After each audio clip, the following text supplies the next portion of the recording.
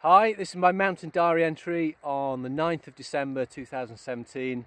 It's been an absolutely amazing night so far. My friend Dan is with me, and we're up high above Cwm Llugwy on the way up to Pen Yr Helgu, and then a mountain which we'd call Abraich, the Arm, about 800 metres, which is somewhere behind us in the dark.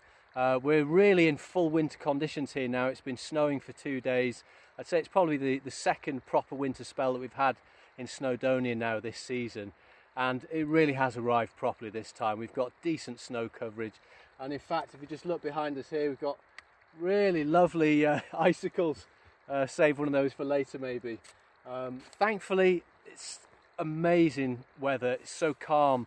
It is definitely hovering around zero, maybe a little bit colder, but there's no breeze and we're so warm on the way up here. But amazing experience, isn't it, Dan? Fantastic. Yeah, it's just so peaceful. Nobody else up here. There were some torchlights up on a garden up the valley as well, and this is just superb.